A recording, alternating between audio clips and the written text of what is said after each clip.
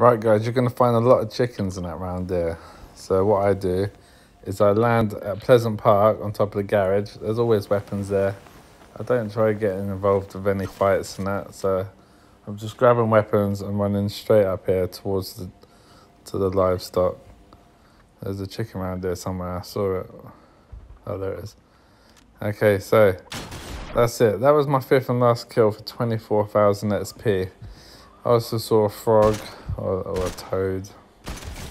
Yeah, that was my first. That was my first kill. And then I went back to the location where I pointed out.